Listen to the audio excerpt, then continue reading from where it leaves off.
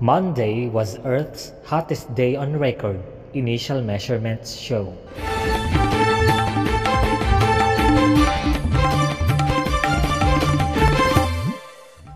Monday was the world's hottest day on record, exceeding an average of 62.6 degrees Fahrenheit for the first time, according to initial measurements taken on Tuesday by U.S. meteorologists. The average daily air temperature on the planet's surface on July 3 was logged at 62.618 degrees by an organization that's part of the U.S. National Oceanic and Atmospheric Administration.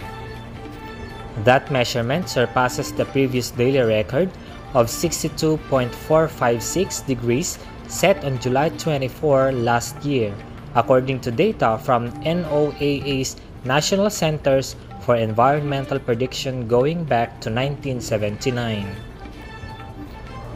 The world's average air temperature, which fluctuates between around 53.6 degrees and just under 62.6 degrees on any given day over a year, averaged 61.16 degrees at the beginning of July between 1979 and 2000.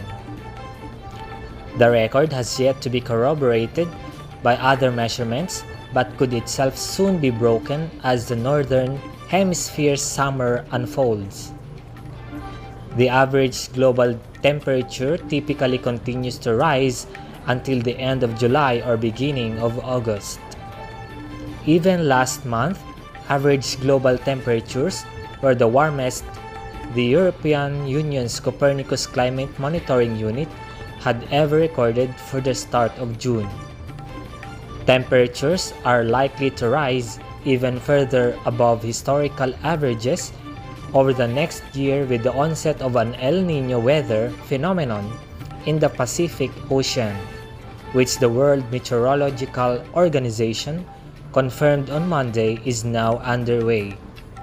In addition, human activity, mainly the burning of fossil fuels, is continuing to emit roughly 40 billion tons of planet-warming carbon dioxide into the atmosphere every year. This is Jeff from South Korea reporting.